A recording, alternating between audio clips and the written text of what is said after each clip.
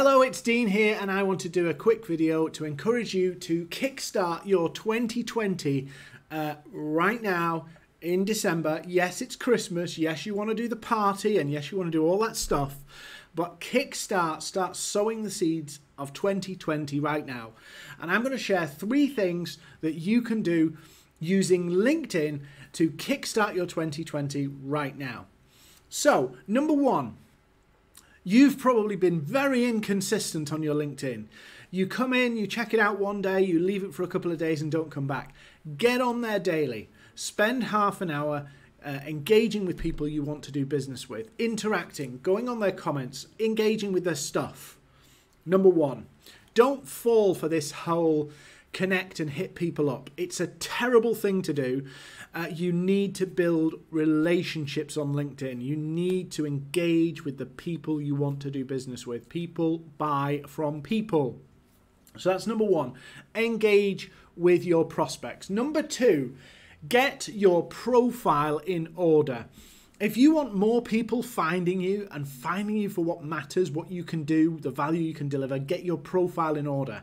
Make sure that profile picture is not you 20 years ago, it's not you in your wedding outfit, and it's not you with this weird misty filter and you're hiding around in the background. Tidy your profile up. Get it complete. Communicate the value you offer. Because when people come to your profile, think of it as your landing page. On there, you can put information that helps convince people that you have a credible offer of a service or a product that can help them.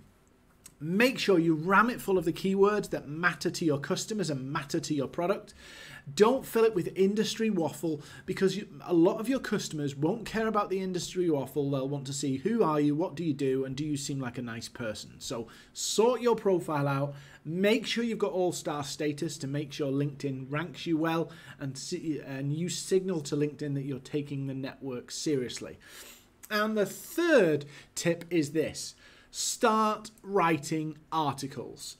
Not articles about waffle, about 10 things we learned from the election. Start writing things that give value to your customers. Whether that be you talk to people about the challenges that they face and how you can solve it. You talk to people about the problems you can solve, but start using the articles. They're not as sexy and they're not as popular as, say, a post, but they live forever, and people see them, and particularly your last article, your most recent article, people will see first when they start to view your profile over and above any other content. So number 1, make sure you're engaging with the people you want to do business with and building relationships. Don't just hit connect and message, because that just does not work. Number 2, make sure you're optimizing your profile to make sure your visibility and you're being seen by the right people and people get you and get what you do. And finally, number 3, leverage articles to really show people the value you can deliver. That's all from me. If you want some more tips, you can come and kickstart your year on LinkedIn in one of our training courses around the country.